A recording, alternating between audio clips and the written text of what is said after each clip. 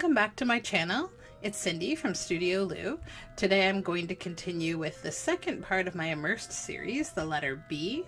Just a reminder that this series is basically me going through the letters A to Z and choosing an artist whose name begins with that letter and using their work as a way to inspire my own work, and also doing a little bit of a summary of their work and their life. So today I'll be talking about Fernando Botero, and the other sort of theme of this series is that I will be using my children as the inspiration for the pieces that I create. So in today's video, I will be focusing on my son, and what I've used as a hinge point is the fact that the word moon is in his name. So I really hope you like the video.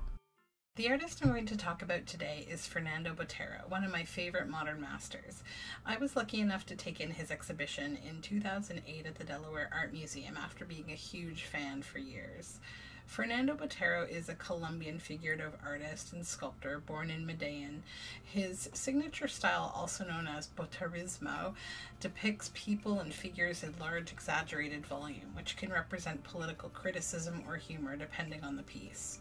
He's considered to be the most recognized and quoted living artist from Latin America, and his art can be found in highly visible places around the world, such as Park Avenue in New York City and the Champs-Élysées in Paris.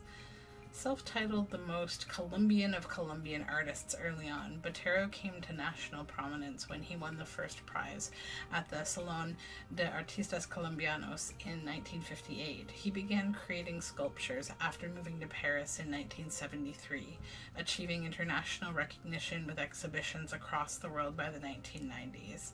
His art is collected by many major international museums, corporations, and private collectors.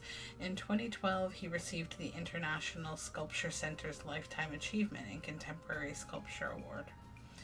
Fernando Botero was born as the second of three sons of David Botero and Flora Angulo in 1932.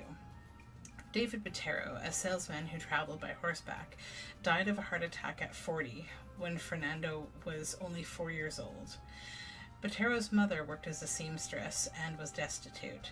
Although isolated from art as presented in museums and other cultural institutes, Botero was influenced by the Baroque style of the colonial churches and the isolated city life in the Andes Mountains of Medellin while growing up. An uncle took a major role in Botero's life, and in 1944, Botero's uncle sent him to a school for matadors for 2 years.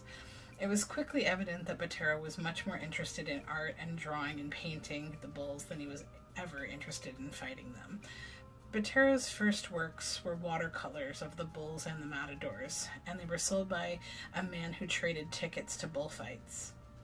In 1948, Botero was 16 and had his first illustrations published in the Sunday supplement of El Colombiano, one of the most important newspapers in Medellin. 3 years later, he had his first-time one-man show in Bogota.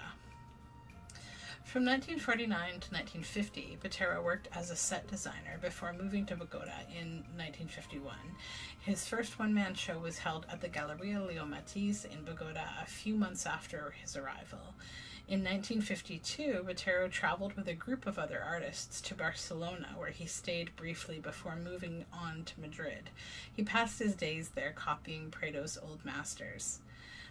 He's often talked about how he was a copyist before he was an artist, and that's how he learned to become an artist. In 1953, Botero moved to Paris, where he spent most of his time in the Louvre, studying the work there. He lived in Florence, Italy, from 1953 to 54, studying the works of Renaissance masters. This was a really revolutionary period of time in his life because he'd previously only seen European art through reproductions. While Botero was enrolled in art schools for periods during these early years, he still considers himself to be primarily self-taught. In recent decades, he's lived most of his lifetime in Paris, but he spends 1 month a year in his native city of Medellin. He has more than 50 exhibitions in major cities worldwide, and his work commands selling prices in the millions of dollars. While his work includes still lifes and landscapes, Botero has concentrated on situational portraiture. His paintings and sculptures are united by their proportionally exaggerated or fat figures, as he once referred to them. Botero explains his use of these larger people, as they are often called by critics, in the following way. An artist is attracted to certain kinds of form without knowing why.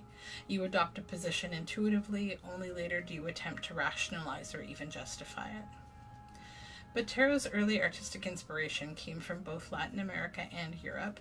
The Mexican muralists, as well as the Spanish masters Pablo Picasso and Juan Gris, were among those who first sparked Botero's creative imagination. Not unlike Picasso, whose Cubist breakthrough came after experimenting with the construction of a guitar, Botero had his artistic eureka moment with a mandolin. In 1956, when he was living in Mexico City, Botero painted a mandolin with an unusually tiny sound hole, allowing the instrument to suddenly take on an exaggerated proportion. Thus began the artist's lifelong exploration of volume and modifying the volumes of things. Botero is recognized throughout the world for his singular style, incorporating rotund, whimsical figures and objects which are often suffused with a subtle brand of satire. By manipulating space and perspective, he draws attention to the monumentality of his figures, showing them in spaces that seem too small to contain them. He has remained adamant that he does not paint fat people. What he paints, he insists, is volume and the sensuality of form. He has explored volume and sensuality of form in subjects as diverse as the circus, reinterpretations of old masters, nudes, Latin American street scenes, domestic life, bordellos, and portraits of political figures. Botero has collected and also has donated hundreds of works of art. Between 1990 and 2000, Botero donated more than 300 works, both his own and those by 19th and 20th century European masters, to the Museum of Antioquia in Medellin, as well as to the Banco de la República in Bogota. The later collection became the basis for what is now the Botero Museum. In 2004, Botero exhibited a series of 27 drawings and 23 paintings dealing with the violence in Colombia from the drug cartels. He donated the works to the National Museum of Colombia, where they were first exhibited.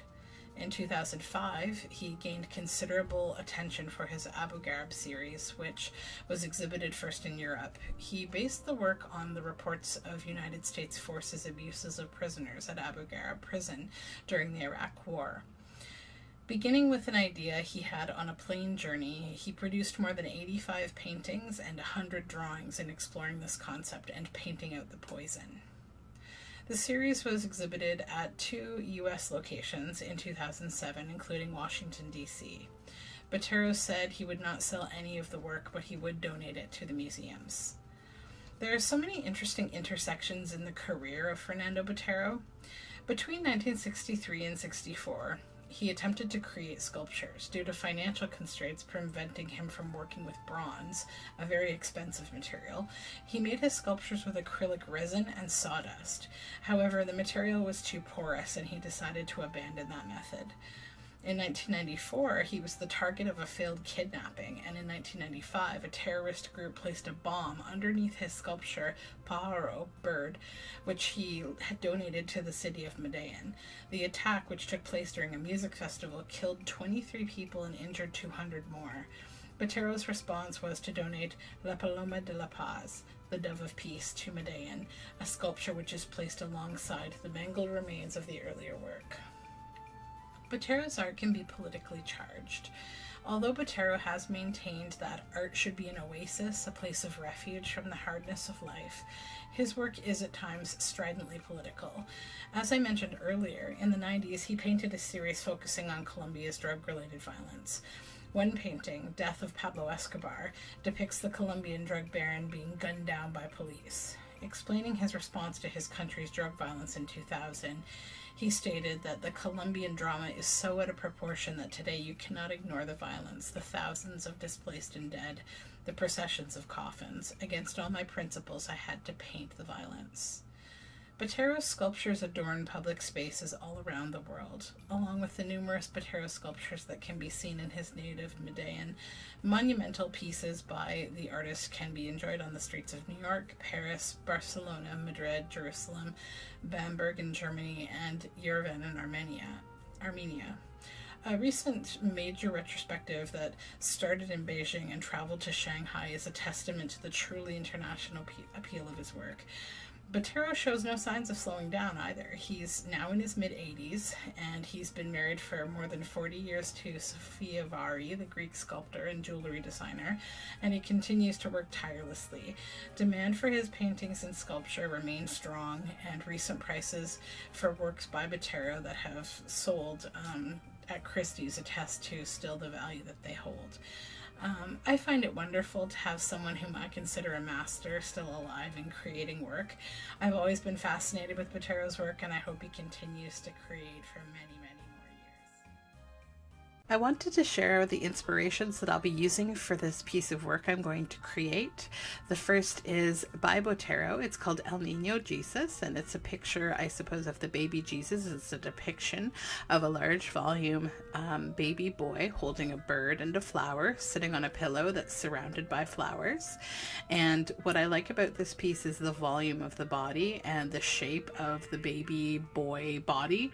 I will be probably trying to use that in the piece of sculpture that I create. And the other is a book that I found, the book cover of Moon Boy by Carolyn Garcia, and I really just love I love everything about this piece, the colors, and I really love the face of the Moon Boy, especially the nose really appeals to me, so I think I'll be using that kind of shaping. I'm very excited to do a more sculptural depiction of the moon though, so this is what I will be getting started with.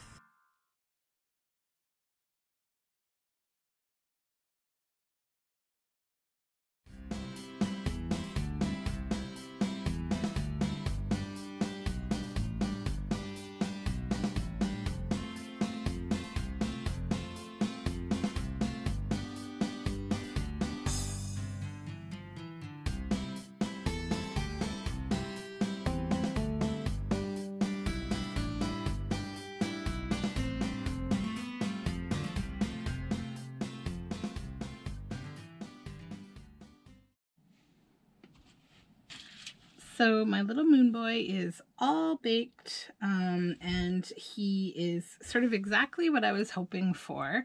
So I've got basically the head is a moon. It's a moon shape and it's got texture of a moon. I used the little nose from that book image that just really kind of inspired me. I gave him a little mouth, and my son has a little freckle on his eye, so I included that there. This is the hair on top, which looks exactly like my son's hair right now. So it got a little tiny bit crispy, but it's fine. It's actually not brittle or anything. It's fine. And then this is the back of and the top of the head. So you'll see there's like divots and dots and things, sort of like the surface of the moon. So I think that the major thing about like Botero that inspires me is just sort of the heavier body forms. That's also really like what a baby's body is like. So they're very big head, big body, kind of interesting body shapes. Babies have really cool little bodies that haven't grown into their length yet, I guess. So I did make the baby a little bit portly here. So he's got these little toes and his little feet, and in one of his hands I've put a little, sort of a little half quarter moon, maybe a quarter moon, and then the other hand is actually shaped like a star. So I'm probably going to do something with the color and maybe some sparkle on those. I might give the moon a little face, I don't know. I captured his little belly button in there, and so the head, so I kept the armature inside with the tin foil and wire. The balloon, of course, I didn't keep in there. And then basically I hollowed out the inside of the body. So like you can bake an entire like Sculpey form, but it will take a lot longer to bake. So you should bake Sculpey at 275 degrees. And for every, I think, half inch, it's about 30 minutes. So I baked this one for 2 hours. when I was sculpting this and letting it sit, at one point something banged into it and knocked the arm off. So I did try to reattach it, but it did get like Sculpey's notorious for cracking in the oven. So the arm just literally fell off exactly where it had gotten cracked. I'd sort of expected it, so I just used Fabri-Tac to reattach it, and you won't notice it at all once I've painted and sanded. So I will get started on colorizing this. I'll probably just do a time lapse while I colorize. So yeah, I'm quite happy with him at this stage. He's making me pretty happy.